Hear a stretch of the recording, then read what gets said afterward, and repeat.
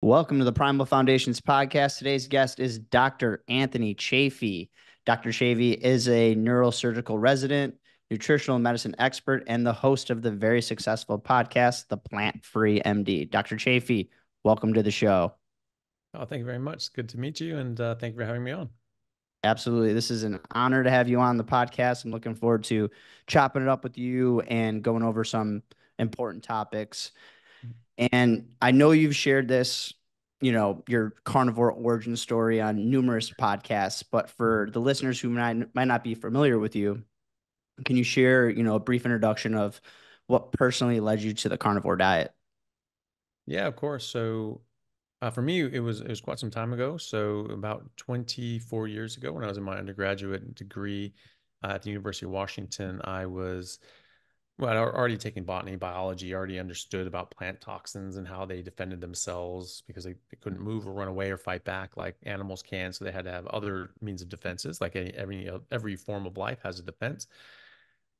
And so plants make about 1 million different defensive chemicals to stop animals and insects from eating them. And I knew that, I understood that. But then when I was taking cancer biology, my professor really hammered that home in respects to how that affects human health, and actually pointed out that the plants that we eat on a normal basis that are, termed edible, so that they don't kill you if you eat them right away. That doesn't mean that they're devoid of toxins and they're devoid of harm. And just like smoking cigarettes doesn't kill you that day, drinking alcohol doesn't kill you that day necessarily unless you overdose. But low grade exposure to these things over time will damage you and cause significant illness and harm, and probably will die young. And so he was pointing this out with all the different fruits and vegetables that we would eat on a normal daily basis, grains, legumes, all these sorts of things.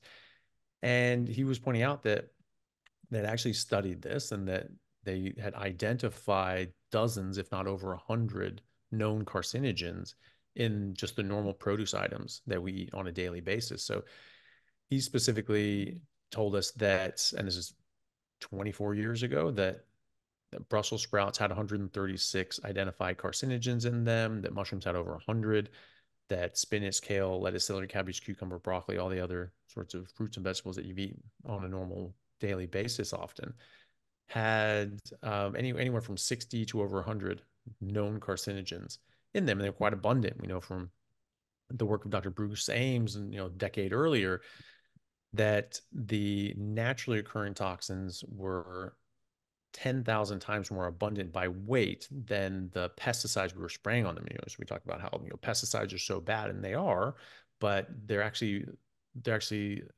less. There's less of them than the actual natural toxins. And the natural toxins in plants, say in mushrooms, were hundreds of times more likely to cause cancer than the pesticides that were being sprayed on them. In that case, ALAR, in that study with Professor Ames from UC Berkeley.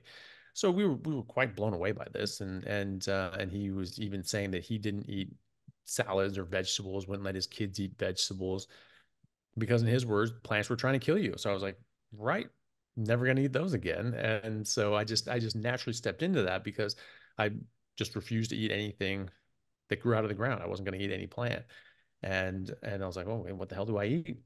And just defaulted into eggs and meat. And so I did that for a number of years, never felt better, never had better athletic performance, better energy, and better cognition, and I didn't have brain fog. I barely had allergies. My asthma largely went away. So it was a huge benefit to me. I ended up slipping off of that just because you end up doing that unless you know why you're doing something to a significant degree. Eventually sort of things start creeping back in, and I noticed that I started not feeling as good. And at 25, 26, when I had slowly slipped off, only a little bit of things like whole foods, but mostly meat, but just a little bit of things were slipping back in. I noticed I just didn't feel nearly as good, wasn't playing nearly as well, was getting sores and flames, was getting little pulls and tears and achy muscles and joints that I normally never had. And that was very strange to me. And I was trying to figure out what the hell was going on. I just chalked it up to age. But years later, when I was 38, I came across it says, no, humans just really are carnivores. We're apex predators, top of the food chain. I learned that when I was in second grade. And but it didn't click in about how important that was. And so I looked back and I said, okay, well, no, that's actually what I was doing for 5 years of my life, and I wasn't eating anything else. I wasn't taking vitamins or supplements or anything like that. And I felt amazing. That was a time I've never felt better. I've always been trying to get back to how I felt in my early 20s and could never figure it out. I mean, there was, it was a 2 month difference between age 25 feeling like a superhero and age 25 and a bit and not feeling all that great. It was just like, whoa, what the hell happened? It was the difference was um, crumbed chicken. That was it. It was just chicken with Mm. crumbs on it. I was still eating meat. I was still eating eggs. Nothing else. It was just crumbs on this chicken. I remember thinking like, well, dose mix the poison. It's probably not that big of a deal. And that's what people are saying now. Yes, well, there's poisons in plants. Yes, but dose mix the poison. Yeah, what's the dose? It's very small. It's like just crumbs on a chicken.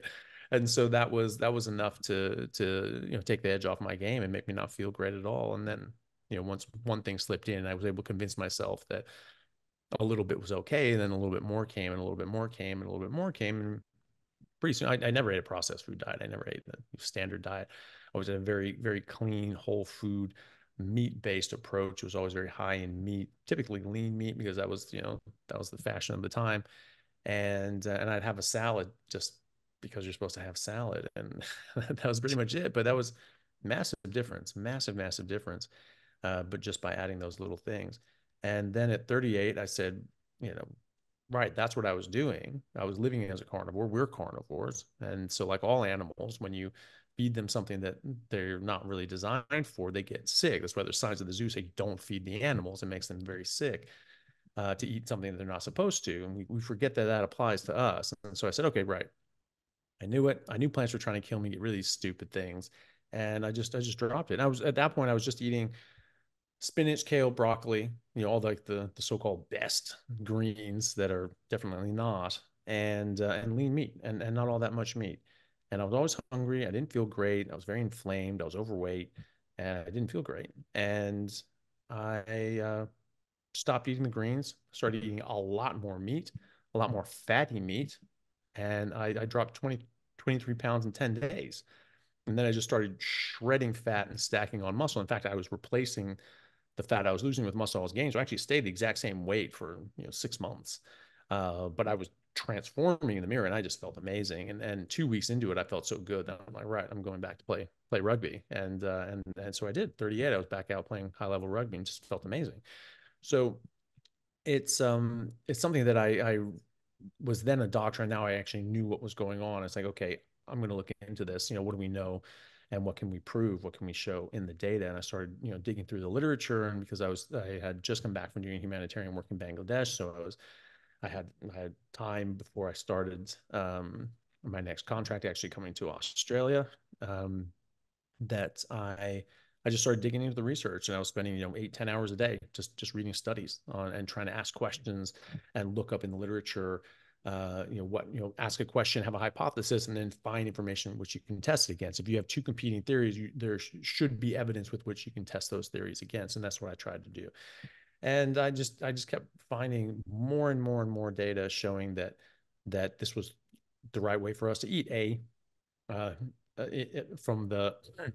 from a biological point of view, from an ancestral point of view, an evolutionary biological point of view, from a botanical point of view, but also a physiological point of view, and from experimental data with highly animal-based, high meat-based, high animal fat-based ketogenic diets that have been used in thousands of controlled trials in humans and animals, but most importantly in humans, to address specific chronic diseases and issues. And they found to be extremely helpful and extremely beneficial for all sorts of medical conditions, ranging from autoimmune issues to diabetes to cancer, and obviously weight loss as well.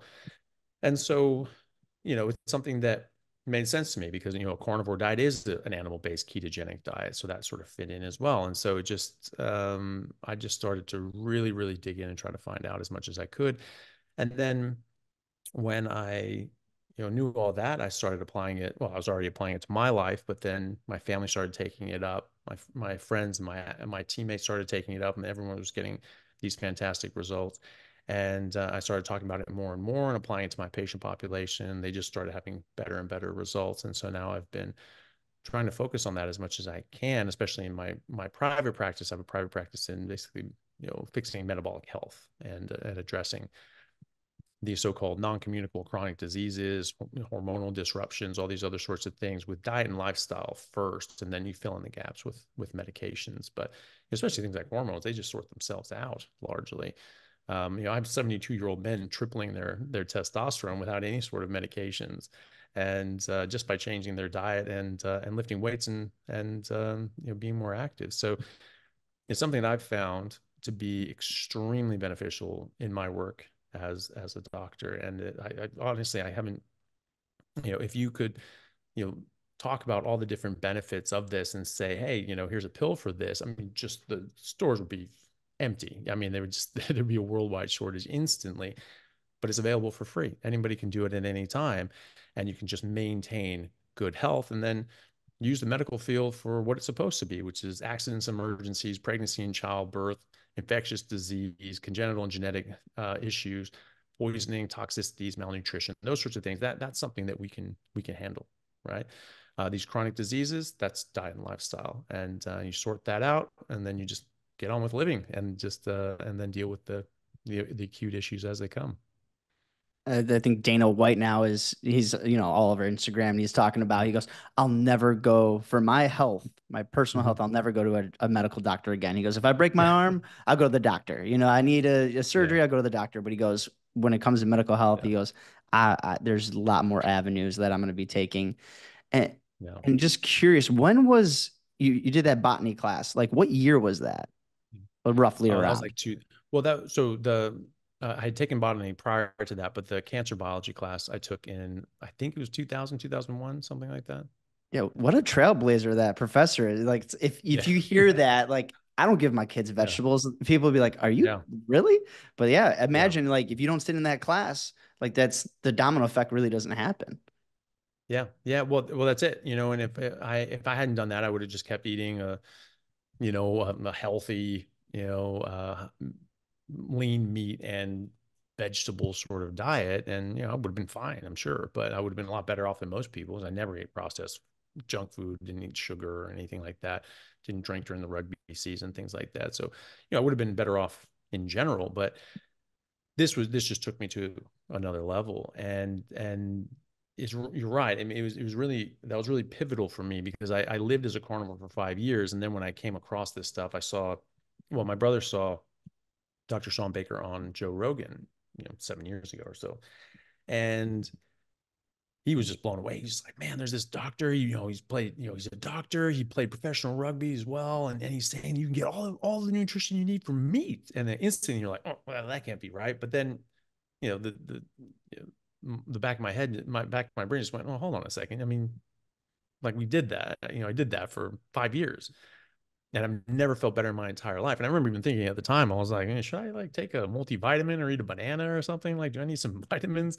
And I just thought, well, I feel good and my gums aren't bleeding, so let's just ride this out and see what happens. And I never had a problem, and I never took any supplements, didn't never take multivitamins or anything like that. Didn't vitamin C, nothing. Yeah, no, And no, so no scurvy. no, not yet. We'll see. So it's been 7 years, maybe year eight. That'll be the time. Um, so that's the thing. It's if I didn't have that, and I didn't have that experience, then that would have been much more jarring to me.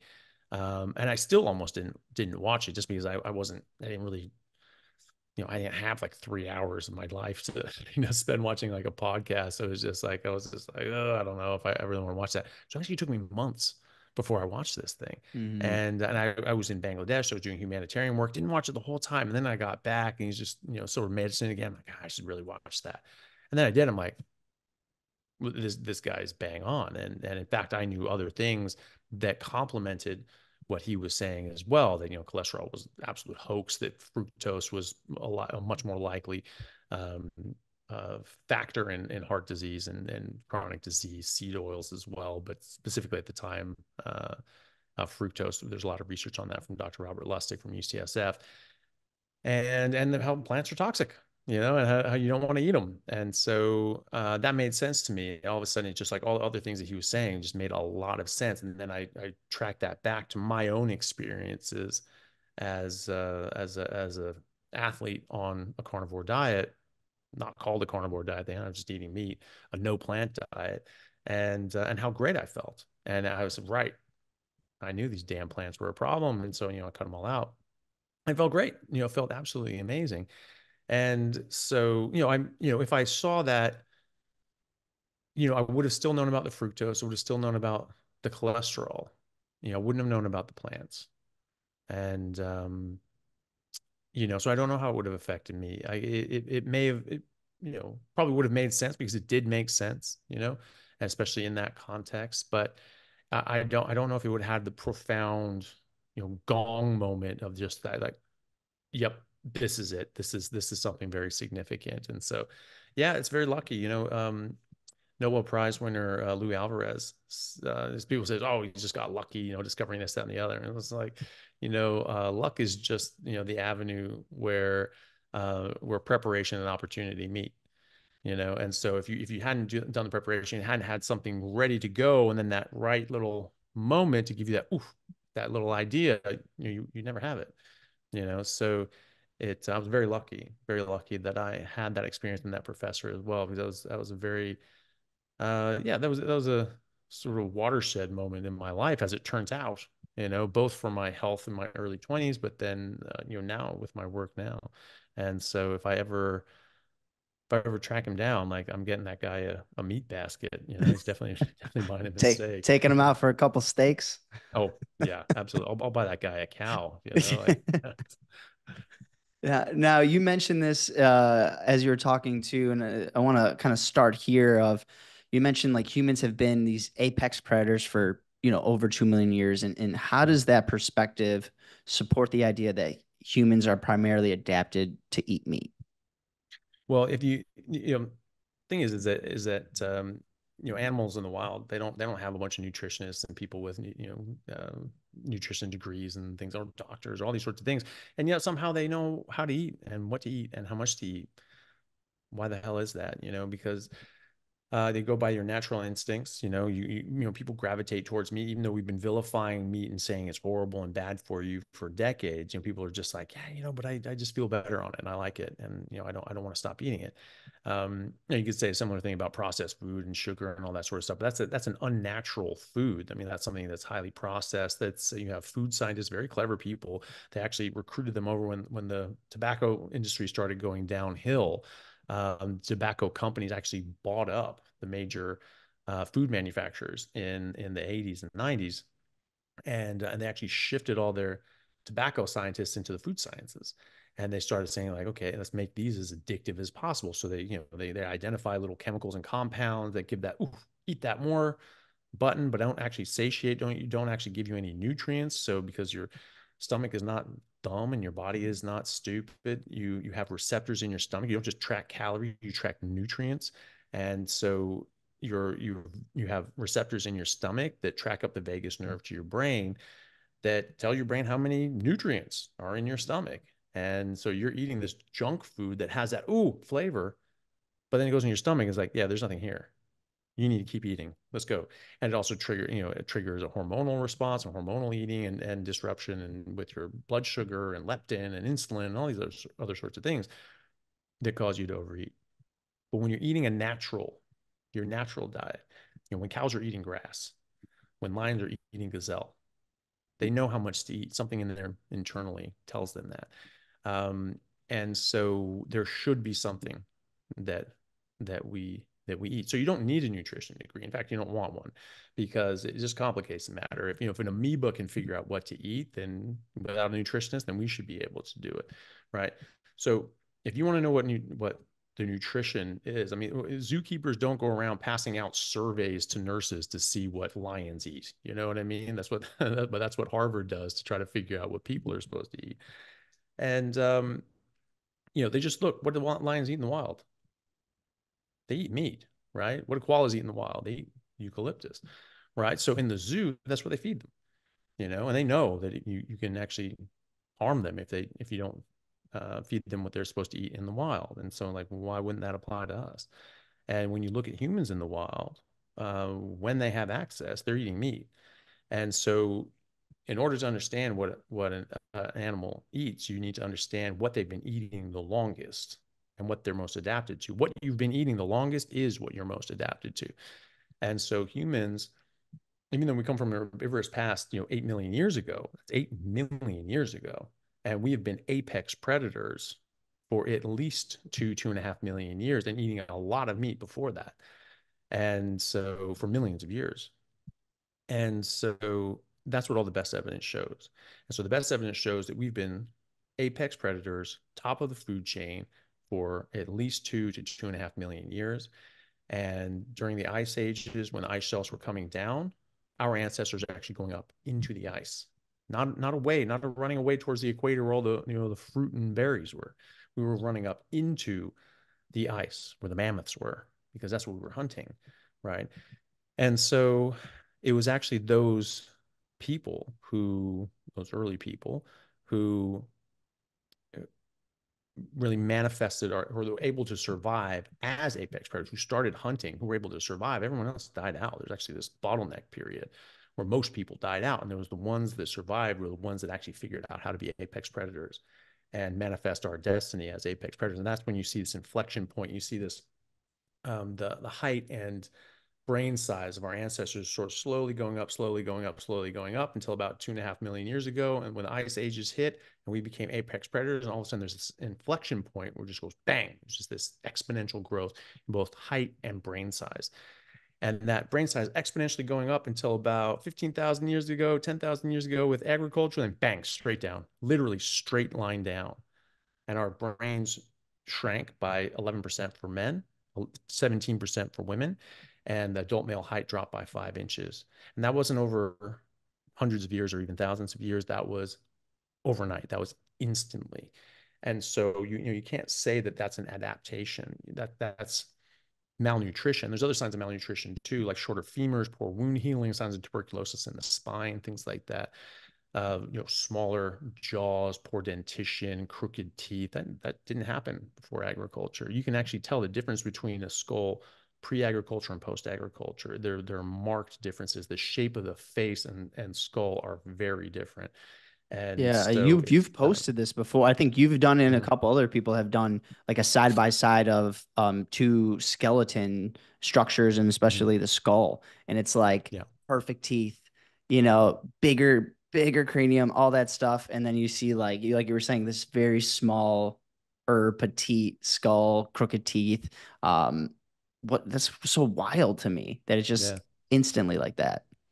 Yeah, and this is this is in textbooks. This is in archaeological, paleoanthropological textbooks, right? And there was one that I have it on my Instagram where it's like two skeletons, one's big and one's small or smaller, and it shows pre-agricultural man, then post-agricultural man 10,000 years ago, and it just drops immediately. And so it has all these signs of malnutrition and poor wound healing and shorter stature and growth. And at the bottom underneath the picture, it's from a textbook. It's not me saying this. This is a professor from Cambridge saying this. Stanley Lezajek or something. I can't pronounce the name, but anyway, it says at the bottom there.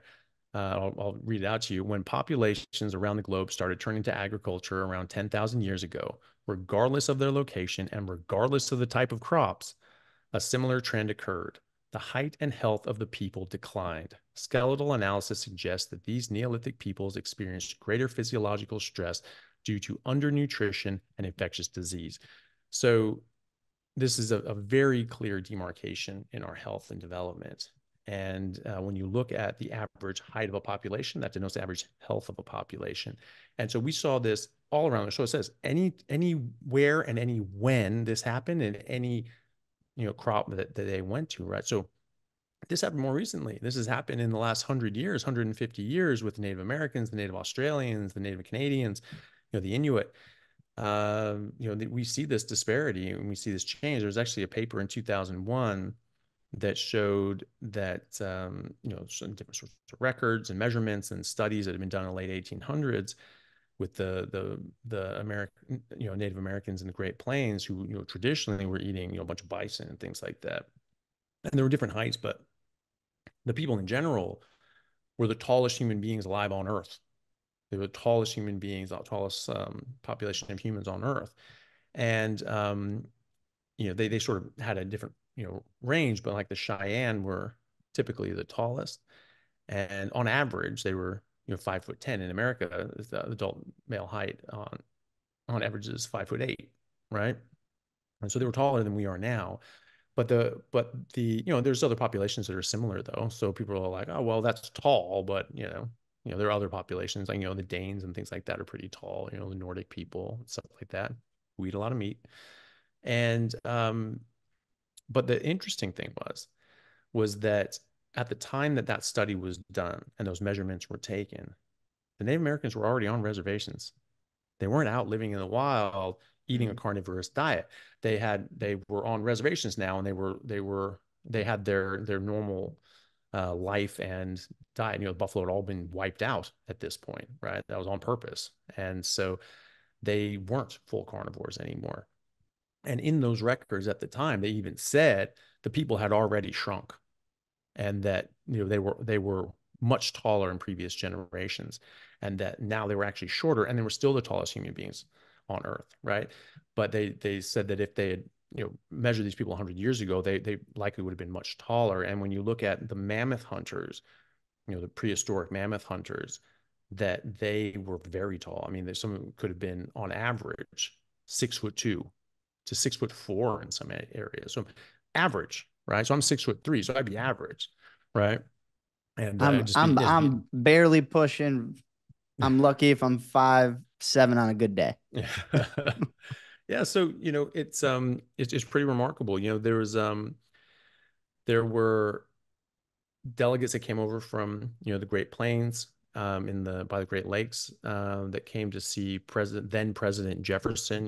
Very early on in American history, before the reservations and before the buffalo were wiped out the bison, and he was a tall guy. He was like 6'2", so he's not a short man, and he was saying that these guys were absolute giants, that they were just huge. They were way taller than him. And he was just like the tallest people he'd ever seen. And paintings of these people at the time. There was a guy who went out. I should forget his name, but he went out over there and he was painting these guys. And people were looking at it and going like, oh, well, the native savage. Look at their head. There's a small in proportion to their body. Like, they just have such small brains. That makes sense. Because they're obviously not as smart as the white man. And then you looked at the scale and you looked at what they were against. These guys were like nearly 7 feet tall, right? So they actually had big ass heads. It's just that Wow. they had massive bodies, right? And so that was pretty surprising to these people. And we can even look at this. Well, you can look at this from a chronic disease point of view. Previously, they didn't have these chronic diseases. They called them the diseases of the West for a reason. It was only Western civilizations that had this. Now anthropologists call this, talking from injuries and infectious disease to then when you go into more civilized sort of societies from primitive cultures, they then transition and the health afflictions, and that changes to diseases of civilization, which are the chronic diseases that we're treating: diabetes, cancer, Alzheimer's, Parkinson's, autoimmunity, these sorts of things. And they didn't exist to any significant degree, or sometimes to no degree at all, in these native populations, especially when they were just eating meat. And then when they transitioned, their height and health declined, and part of that health decline was they started getting these diseases of civilization, and they started getting these chronic diseases. And now, because they're more susceptible to this, European ancestors and other people who've had agriculture longer, they've had a bit of adaptation, and we've been adapted to meat. I mean, first of all, you don't need to adapt to meat. There's nothing harmful in meat. It's just very, very healthy and bioavailable. So there's nothing harmful in meat in the first place. You don't have to adapt to it. Even herbivores opportunistically eat other animals. Horses will eat little chickens and ducklings and things like that, or even bunnies. I mean, there's plenty of videos on the internet if people want to see that, of different, elk and cows and horses eating that, little animals and things like that. But so there's nothing wrong with meat. You actually don't have to adapt to it, but you do have to adapt to plants. You do have to adapt to those plant toxins. And we've only had about 10,000 years to do that. That is no time at all. And when you're talking about evolutionary biology point of view, but we did have a little bit of adaptation. So we get diabetes, we get heart disease, we get obesity and cancer and autoimmunity and all these sorts of things. Some more easily than others, depending on their genetics. The native populations, the Native Americans, far higher rates of diabetes and chronic disease and autoimmunity than the other Americans and other Canadians and other Australians. Far higher rates of chronic diseases.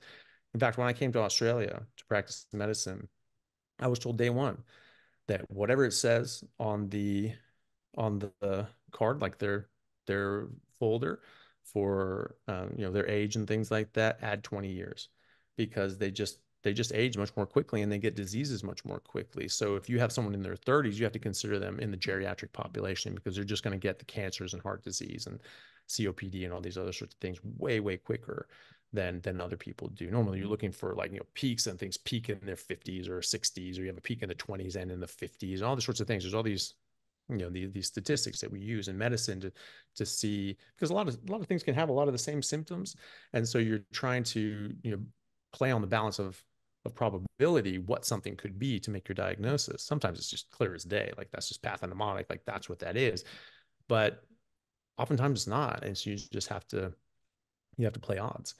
And so for them, you can't rely on that. You can't rely on like, well, it's really more common in your 60s, and but guys 24, like, oh, that can't be. But it can in those populations, because they get it much more early.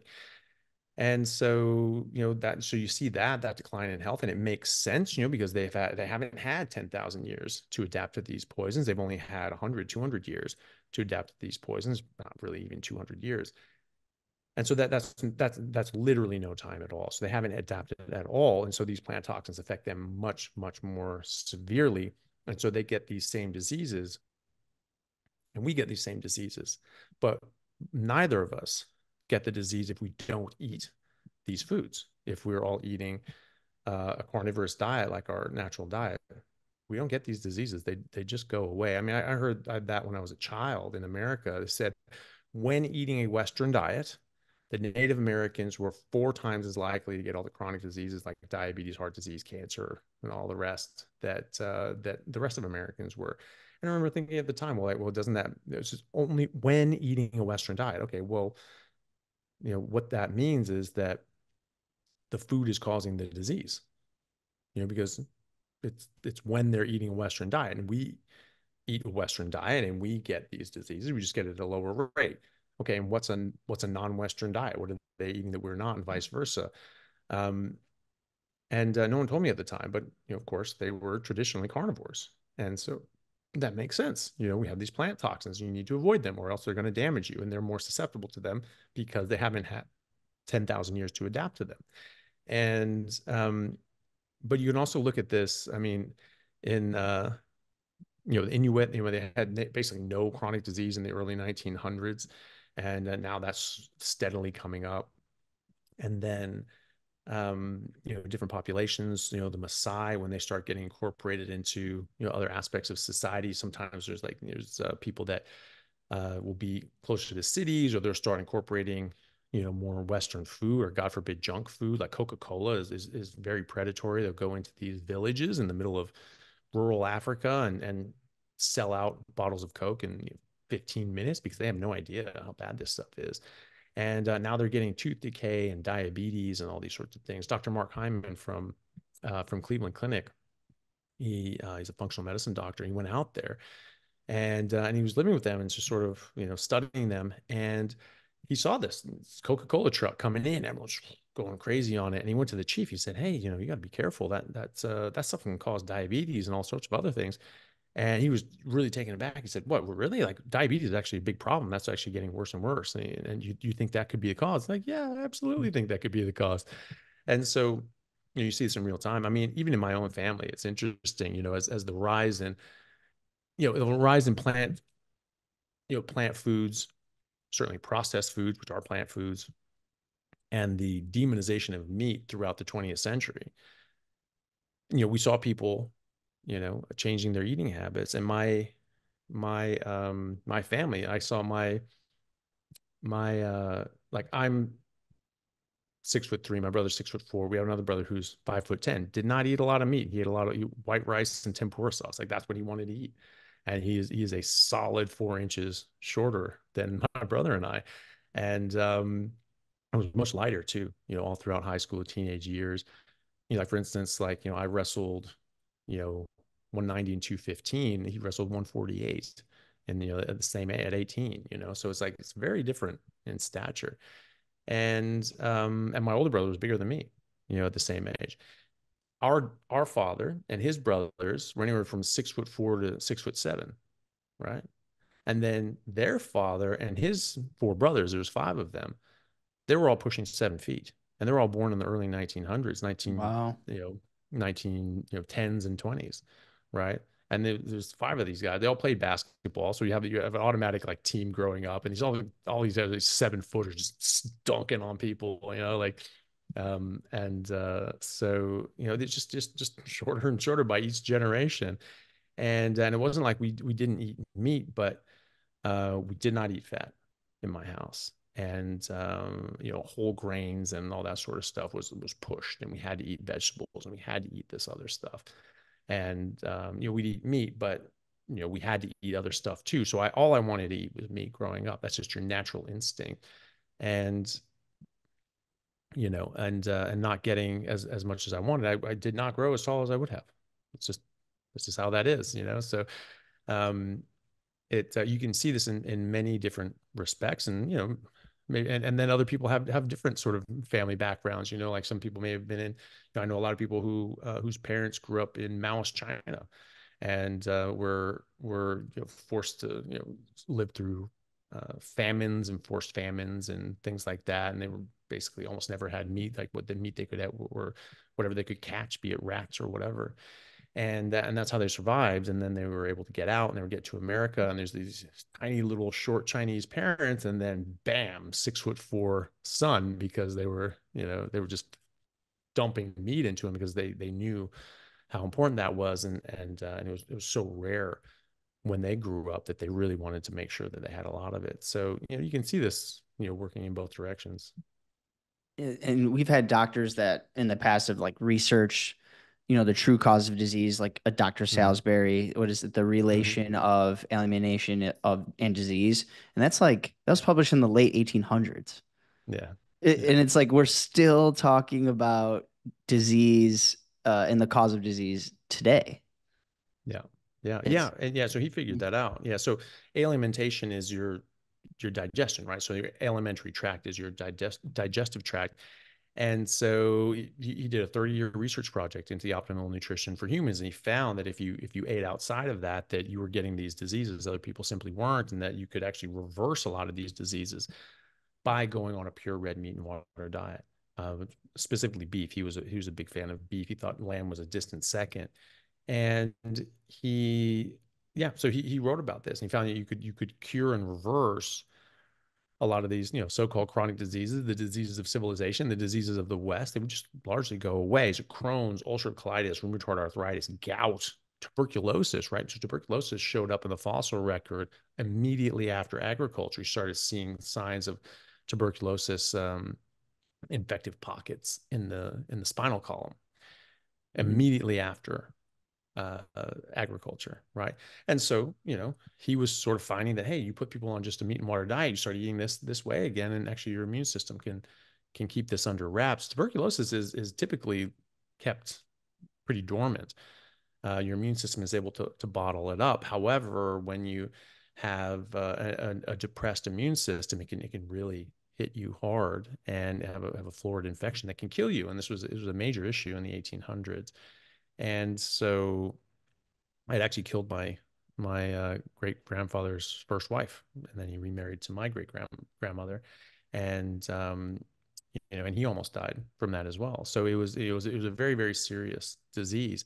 And he found that people were just largely getting over this when you fed them this proper diet. And yeah, wrote this whole book on the relationship between what you eat and the diseases you get. And just like it's the exact same thing that I'm talking about, which is just these diseases are not diseases. They're toxicities and malnutrition brought about by an inappropriate diet for our species, just like every other animal in the zoo or at the park where it says the sign that don't feed them whatever you're eating, typically bread. Don't feed ducks bread, it gives them diabetes. I've seen signs say that. Don't give ducks bread because it gives them diabetes. What the hell do you think it's doing to you? And then, they have like fatty liver disease. Well, it's alcoholic fatty liver disease. And then all of a sudden, 10-year-olds who never drank alcohol in the 90s were getting fatty liver disease, and they were getting adult onset diabetes, which typically only happened to alcoholics in the middle ages, in their middle age. And they so instead of thinking about this, going like, hey, well, what changed? What happened? They just said, nah, it's probably always happening. We just didn't notice it, and it's just rename it. So they named it non-alcoholic fatty liver disease and type 2 diabetes. And so I think, we don't know. Why is it called non-alcoholic fatty liver disease? Because you don't know what the hell it's caused by, and you just know it's not caused by alcohol. Okay, fine. Well, we cause non-alcoholic fatty liver disease in animals that we're cultivating to eat.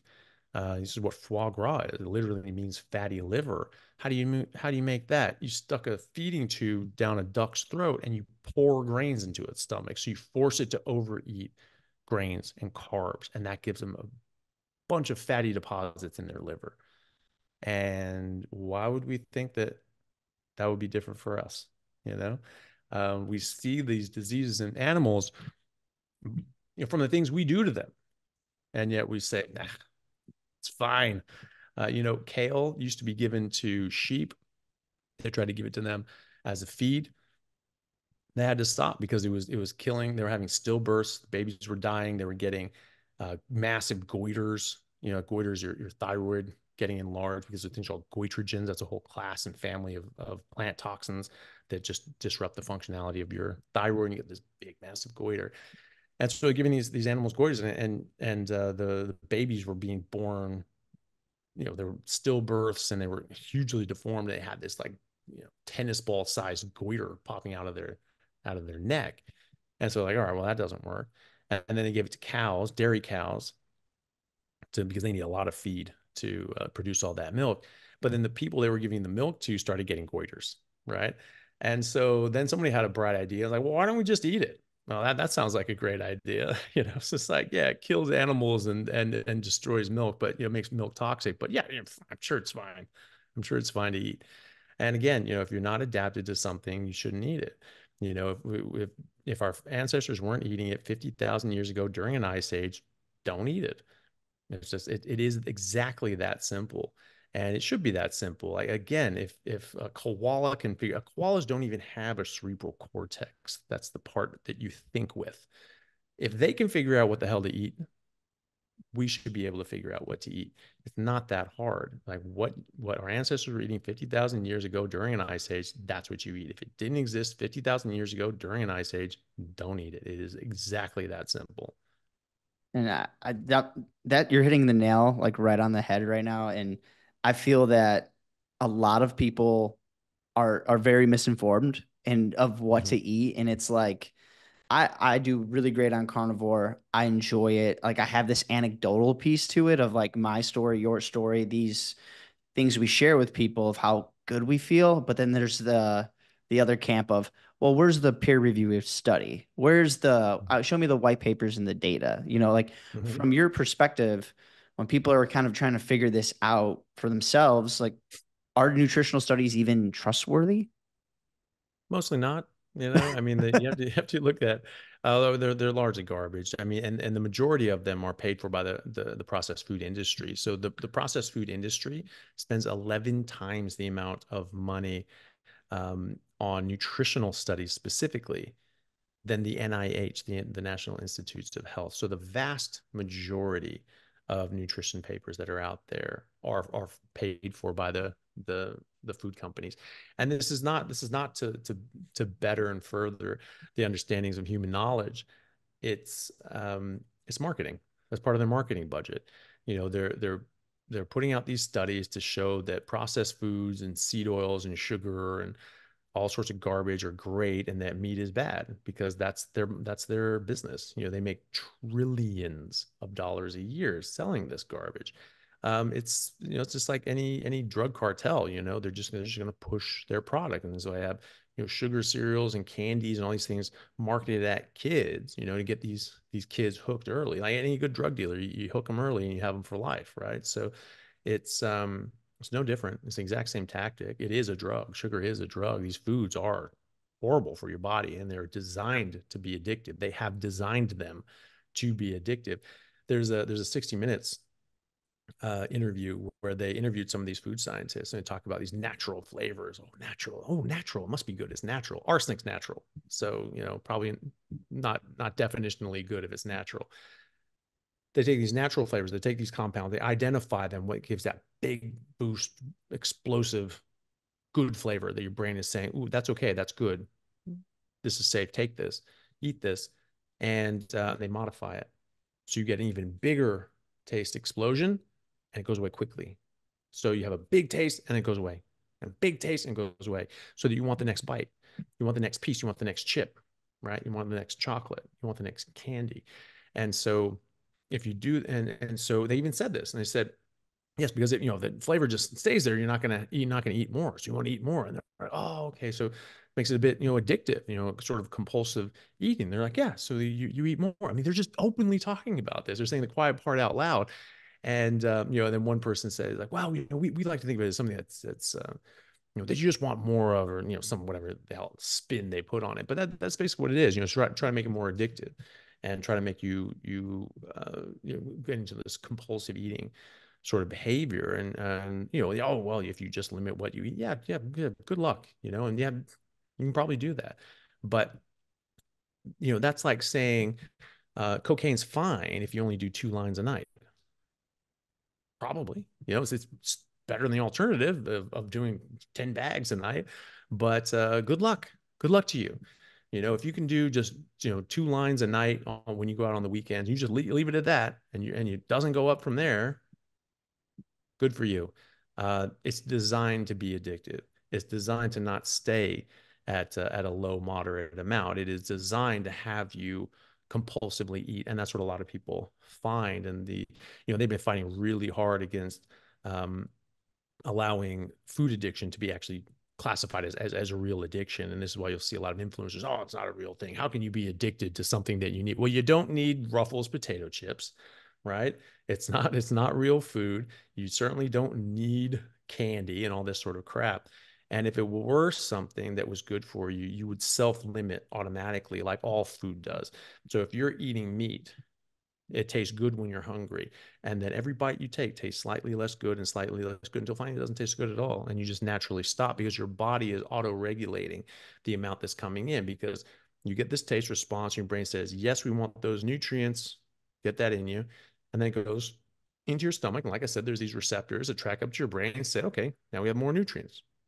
You have a little more nutrients, a little more nutrients. So we don't need that quite as much. So you get this taste response. It's like, yeah, we want it, but we're not that fussed about it. And so it starts tasting less and less good, right? And then eventually your brain's just like, yeah, we don't need it anymore. We're fine. And so even long before you have liquefied and absorbed this stuff and it's gotten in your system, your brain already knows that you don't need anymore. And then you automatically tell it to stop. So that's not addictive. So you're right. You're not going to get compulsive eating to food, but food is species specific. And just because we eat it and chew it up and put it in our mouth and swallow it does not make it food. I mean, you can, even if getting nutrients out of it, that does not make it food. If you can get minerals and vitamins that you have to have that are vital, magnesium, zinc, iron, things like that are vital for health and survival from eating dirt. Does that make us dirtivores? Does that make dirt food? And you can get calories, which are essential. You can get those from drinking Coca-Cola. So you can eat dirt, drink Coke, and take a multivitamin, and that's good, right? No, of course it's not. That's not food. It doesn't matter how you dress it up. That's not food. And anything besides our natural evolved diet is not food. And we have to understand that, food to a koala is very different than food to a panda or to a blue whale. And they can't switch around what they're eating, or they can get very sick. At least when plants are concerned. Again, herbivores can eat meat. 70% of all animal species are carnivores. And of the herbivores, they opportunistically will eat meat. Chimpanzees are considered herbivores, but at the same time, they'll hunt down other chimpanzees, rip them apart, and eat them alive. And same with other monkeys and things like that. And that's sort of some scary Planet of the Apes sort of stuff. The National Geographic actually found that they're actually making spears now and hunting with spears. And it's like, oh, this is going too fast. That's probably not good. See them riding on horseback next, and catching people in nets. And so, just be careful on that one. You're right. The food is it's ultra processed. It's so palatable, and it Hmm. and it, like the person doesn't even have it. We don't even have a chance anymore because Hmm. like this is in the every grocery aisle. We assume it's good. And you mentioned one thing too, and it's really important. Is you're talking about like my body's identifying the nutrients, and we are very calorie focused like population of people, and that's all like we're looking at is like the calories, and it's just calories are a unit of measurement. It's not what the body is looking for. I mean, you're gonna have the steak, if you have ground beef, eggs, there's gonna be a point where you're like, I think I'm good, but I Hmm. could sit down and very easily take down an entire pizza Yeah. without batting an eye. And Yeah. even though I Yeah. feel kind of stuffed, I feel like I can still eat. Yeah. It's just how we are now. Yeah. Well, I mean, I compulsively ate uh 10-pound bag of gummy bears when I was 12. It's like just we had Costco for the first time I ever saw it, and we saw this thing in the candy aisle with just, I mean, it was just a kid's just wildest dream. There's 10-pound bag of gummy bears. Gummy bears are not that heavy, right? They're not very dense. And so this was like a full on, like, commercial sized bag of cement sized bag of gummy bears. And I was like, oh my God, Mom, can we please get that? She's like, yeah, all right, fine. And summer break, and it was just sort of, sitting there, like, watching TV, playing video games. And I just had this thing cut open, and I was just eating handfuls of gummy bears. And at first it was just amazing. That gummy bears were like my favorite candy. And and so I was just eating just handfuls of this stuff. And at first it was just amazing. I was just like, oh my God, this is so great. And but fairly soon it just started, like, my mouth just started feeling like it was just like raw and sore, and it wasn't really tasting good anymore. I couldn't stop eating it. I had to keep eating it. I just had to keep doing it. And my mouth was like getting more, it was more painful. It was even getting painful to actually eat this stuff because my mouth was so raw from this stuff. And I just kept eating it. And I just kept eating it, kept eating it, kept eating it. And I made a massive dent in this thing. And then it was like dinner time. You were like, oh, Anthony, dinner. And I was like, oh, okay, it's dinner time. I can eat. And I was like, I've been just eating just handfuls of gummy bears all day. Like I don't need to eat. And I was like, I'll just go up and be social. And yeah, a bit of chicken, whatever. Went to bed. I was just like disgusted with myself. Woke up in the morning. I'm like, oh, gummy bears. I'm like, oh, what am I doing? And I was just like, went out there and I was just like, well, maybe they'll taste okay. And like, okay, they tasted good again. Like, okay, they tasted good. But then, like, very quickly, like much more quickly, they tasted bad again. And I just kept doing it. I just kept eating it and just kept eating them. And I think that, I sort of ate like another third of it like that night, and went to bed. And then I was just like, all right, you know what? Screw it. I'm just going to power through this and just finish it and just get it done and get them out of here. And and so I polished this off, and I don't know if it was 2 days or 3 days, but it was not long enough. It was way too much because, I just felt compelled. It didn't taste good. I wasn't enjoying it at that point, but I just something was telling me I just had to keep eating it.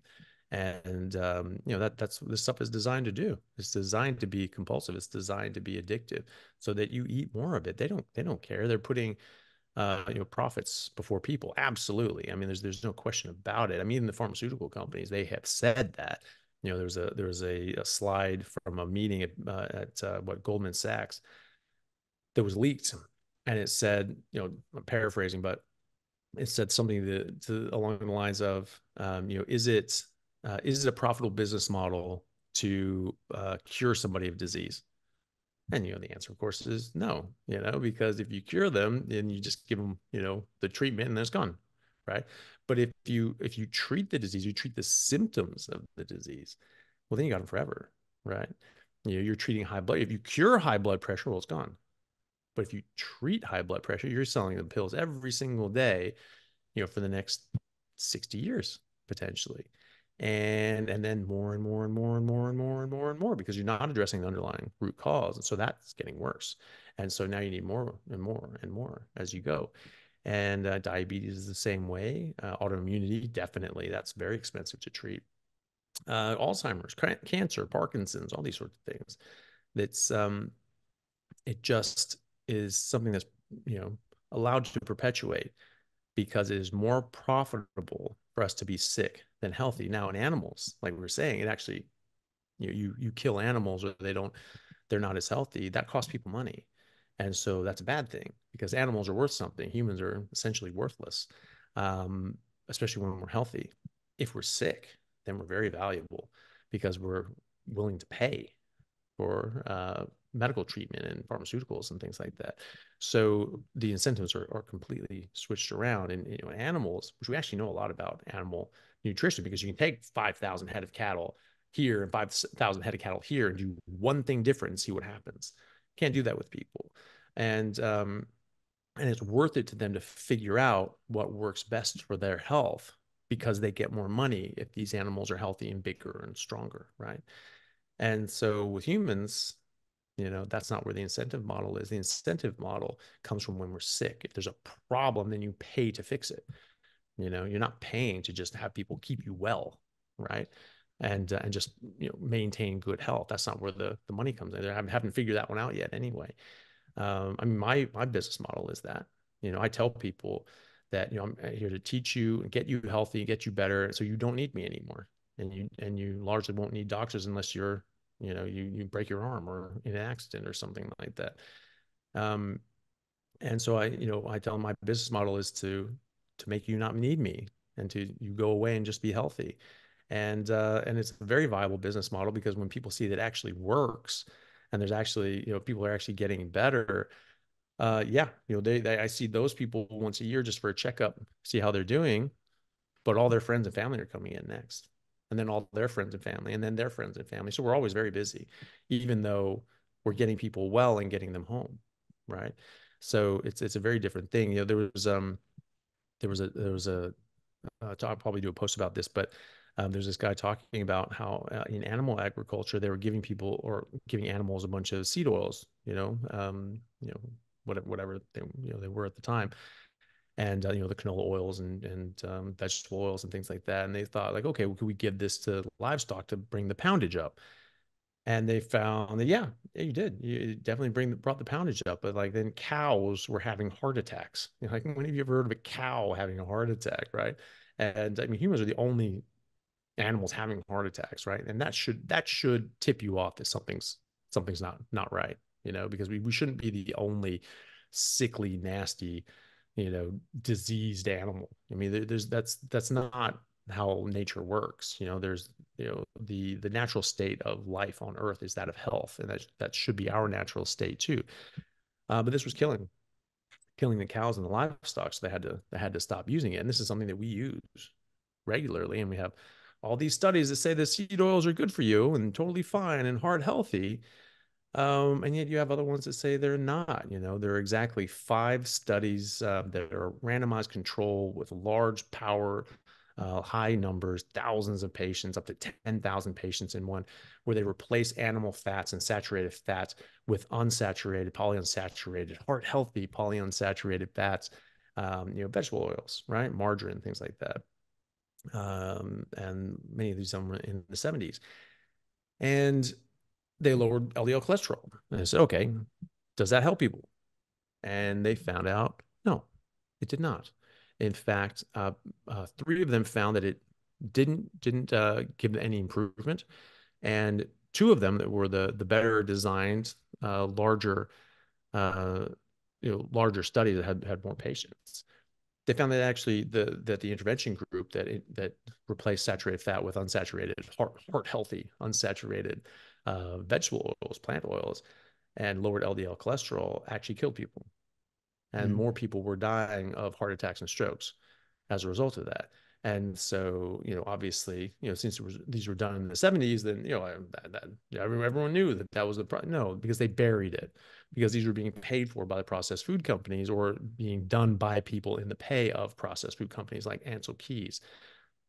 That one specifically, the Minnesota Heart Study Ansel Keys was one of the lead investigators on that, and they buried it. And it only got uncovered 40 years later by a guy named Dr. Ramsden at the NIH, who just was able to dig up from one of the lead investigators' children who are now doctors and spoke to them. And they found their father's old notes and records and like floppy disks and things like that with all this data on it. And so they looked at this and published it and went, oh my goodness, like this is very different. This does not support the cholesterol heart hypothesis, and it certainly does not support the use of seed oils. And so you have seed oils, you have nutritional studies. Largely, they're survey studies. They're they like I said, the nurses. I alluded to the nurses study at Harvard, where they give nurses a questionnaire once a year, and they say, "What did you eat last year?" Okay. Um, no one's going to remember that. I mean, I know what I ate last year, meat, but I couldn't tell you how much I ate on any given day. I could estimate, but it's not going to be accurate, but it's going to be a hell of a lot more accurate than anybody else eating a mixed diet with a whole bunch of, Fritos and other sorts of random things throughout their day. And, so instead of doing things in an honest way and saying, okay, hey, can you just keep track of all your meals throughout the next year? They're saying, no, no, no. Tell us what you had. They've been following the same cohort for years, right? They could have easily just switched it around and say, hey, how about you just track what you eat? And then that'll give us better data and be much more accurate.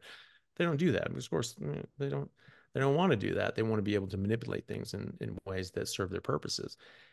And so that's a lot of what these survey studies are. They're survey studies. They compare processed food to plant-based food, but then they blame meat for they conflate fast food, pizza, lasagna. They say that all counts as meat. And it's like there's other things in there, obviously, and so there's a lot of confounding factors there. And but none of them are experimental, none. And so all they can do is be hypothesis generating. They can't actually tell you cause and effect. And so the only thing that can tell you cause and effect are experimental studies like those randomized controlled trials where they replaced saturated fat with polyunsaturated seed oils and margarine, and it killed people. And more people died of heart attacks and strokes.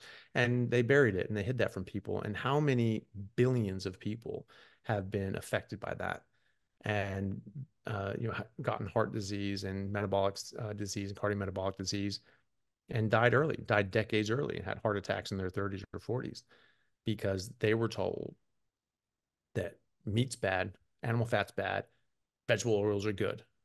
And when trying to avoid, and by trying to avoid they got the very disease that they were trying to avoid, and they got heart disease. Oh, that's because of all that meat you ate in your 20s. Like, oh, God damn it. And it's like, well, no, actually, because you were healthy as hell until you stopped eating the meat. And then you got sick. And you see this again and again. And so it's really nasty. And honestly, it's a crime against humanity because these people do know that this stuff causes harm, and they are manipulating data and manipulating people into thinking something that's not true, and then making health decisions that are harmful, and it's killing people. And when you do that knowingly, that to me is a crime. I mean, that's knowledge of forethought. It's like well poisoners. You poison the well and tell everybody, yeah, the water's fine, it's great. I just had some, it's awesome. And then they all get sick and die. You're responsible for that. That's murder. And so, if you're doing something that you know causes harm, like exchanging animal fat for vegetable oils and margarine, like in the Minnesota trial, and you're a company that does that and you bury that so you can keep selling your poisons to people, you should go to prison, or be shot, really probably shot, because the amount of people that you've hurt and killed is astronomical. And when the tobacco companies got really a slap on the wrist, they got a fine for $400 billion. Oh my goodness, who gives a shit? You know how many millions of people died because of their product that they lied for decades to say was actually safe, didn't cause disease, wasn't addictive. Same thing. They lied in front of Congress saying it wasn't addictive. Oh, we have these studies that say it's not addictive, and we have these studies that say it's it doesn't cause cancer and doesn't cause emphysema and doesn't cause all these problems, doesn't cause heart disease. Oh, so I mean, what do we do? It's like, yeah, but they're your studies, and your studies are fake as hell. And now these tobacco companies bought up all the food companies. They're doing the exact same thing. Oh, it's not addictive. Oh, it's not a problem. It doesn't cause cancer. Oh my God. Same people. It's the same people doing the same thing. Those people should have been in prison, should have made an example of them. They lied in front of Congress for 30 years, and they falsified studies and knowingly lied about this, right? And so they were able to push out this death product to people. People died, and they got cancer and emphysema, and they were, they made candy cigarettes to try to hook kids early, and all this sort of stuff. Same thing, they're trying to hook them early, keep them for life, because that's what drug dealers do. You get kids hooked and you sell it to them for the rest of their life, because it's all about their bottom line. And so when you put profits above people and you knowingly do things that cause harm and death, that's a crime to me. And it's certainly, it's just a flat out crime against humanity. And I think it's very important for us to wake up and see this. If they're not gonna tell us this, they're not gonna admit this. We just have to figure it out. And we have to get the hell away from it ourselves. And it's, because it's still at least a semi-free society where you can choose what you buy and don't buy. They're not trying to make that difficult. They're trying to make it impossible to buy meat now. Same people trying to lobby for this. But if we wake up and we choose not to buy this stuff, then they don't get to sell it, and that's all there is to it. And they have to change their market plan. So that's what I've been trying to do, is just wake people up and get them to just eat actual food for actual humans, and not this garbage that doesn't belong in our bodies in any shape or form. Boom, mic drop right there. Yeah. No, I mean, we vote with our dollars. We vote with our Yep. dollars, and yeah, it's a travesty of what's going on. I look at when you're mentioning like people, in my head, I'm thinking of like my dad. My dad, smoker for years, uh, just not good nutrition. He has COPD, had a quadruple bypass, and Yeah. and he worked out and he tried to do his best and he was getting, starting to get back in shape and, and just had to go in and they're like, oh, we're going to need surgery today, so Yeah. it's just like one of those things that he didn't know any better. He thought he was doing the right things and, we've been lied to. And it's just Hmm. something that we need to, like you said, we need to wake up. We need to spread the word. We need to vote with our dollars. I know this, we can keep going on and on and Hmm. on. I know I want to respect your time. Any Before we get going, any like new things coming up for you or any endeavors in the future that you're looking forward to? Oh, well, just conferences. So you have, I'll be speaking in San Diego at the Symposium for Metabolic Health, and then I'll be in mid-August, and then like August 17th, or that weekend of August 17th. And then after that, I'll be speaking at it's sort of it's called the Beef City Roundup in Wyoming, in Riverton, Wyoming. So that's just sort of for fun, and it's just really nice people. And there'll be a bunch of us there, like Dr. Shauna Morrow, myself, Dr. Lisa Wiedemann, Simon Lewis, who I do the How to Carnivore stuff with, Bella Steak and Butter Gal, and Courtney Luna, and there'll be a few other people as well. But I'm Angela Lero, who's been a guest on my podcast. and I think I might be forgetting. Oh yeah, and Jake from Life Like Jake, and so and there may be some more others as well. But so it's a good group of carnivore people. They're trying to make it like the biggest carnivore convention in the country every year, and they just sort of got on this idea last year, and because I was there as like a celebrity judge for a steak competition. It's just like best steak in the West or whatever, and they was just like, hey, do you want to come to Wyoming and eat some steaks. and eat some steak and then be a Yeah. judge? I'm like, yes, I absolutely do. That sounds awesome. And so went out there and then went up to the Tetons and the Yellowstone, and it's amazing. Absolutely loved it there. And so yeah, so it was great. And they're doing it bigger this year, and they're really trying to make it a big event every year. So we'll be there the week after. So that'll be the weekend of the 24th.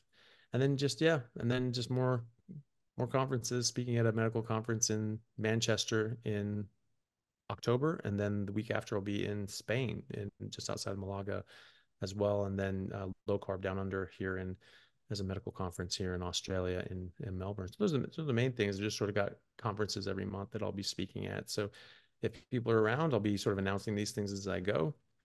But that's the next one anyway, is in San Diego on the 17th, or the weekend of the 17th of August. Amazing. Amazing. Well, again, thank you so much for coming on the podcast, and, best of luck to, all the events. I know that everybody's going to be super excited to have you come out and speak.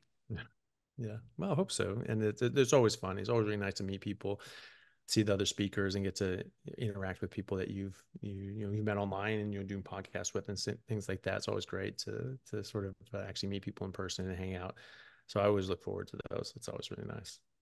Awesome. Well, I appreciate you taking the time, and thanks everybody listening to the Primal Foundations podcast.